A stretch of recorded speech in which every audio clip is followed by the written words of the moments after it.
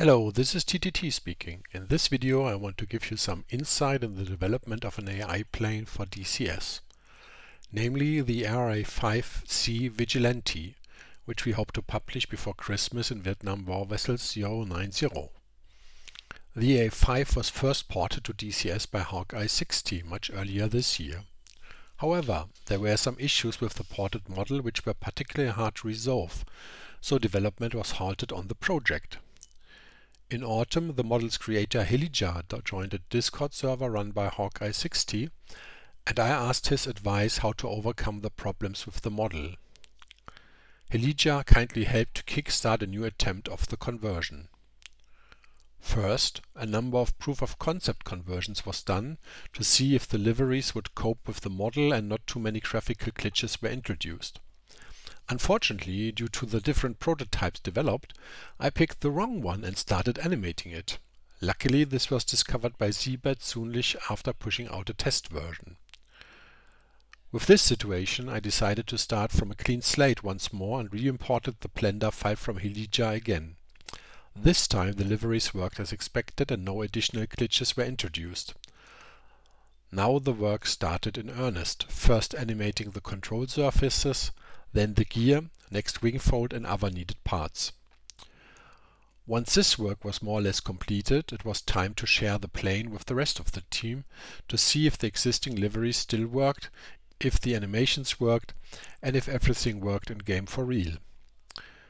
With the foundation found to be solid, a number of minor bugs were fixed and work on the Lua configuration and flight model started. As none of us is a flight model expert, we hijacked the F4E SFM configuration and adjusted it for the RA-5C Vigilante. Of course, development then saw a fair number of problems introduced. For example, when focusing on the launch behavior on a carrier with the bridle, the landing sequence was no longer in focus. When launch was under control, we looked more closely at the landing sequence and discovered that out of 20 Vigilante launched, at least one, if not more, would never make it back aboard a carrier. This was later fixed by increasing the effectiveness of the flaps. A hairy problem proved to be the bridle staying attached to the plane after launch. Either it would stay fully attached for the flight, or it would disappear only after a few seconds after leaving the flight deck. We discovered then that the mechanization table used from the F-18C was not working as expected with the bridle. A change of a value from 4 seconds to 0.5 seconds finally yielded unacceptable results. Another hot topic during development was the damage model and the display of fire when the plane crew ejects. Here we again copied the configuration from the F4ES era contemporary dual zeta plane and found that this leads to a believable result. The damage model itself is composed of half a dozen components that take damage individually. With all these issues cleaned out, it was time to shift focus once more onto the graphical presentation of the bird.